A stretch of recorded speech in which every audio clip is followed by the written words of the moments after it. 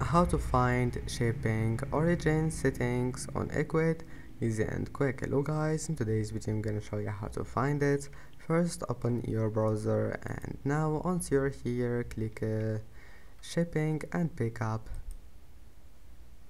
and then just scroll down until you find this one, shipping origin. Now click set up origin address, and that's it.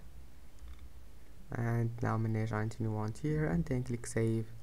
I hope that can help you, and that's it for today's video. If you like this video, don't forget to like and don't forget to subscribe, and thank you for watching this video until the end, and see you in the next video.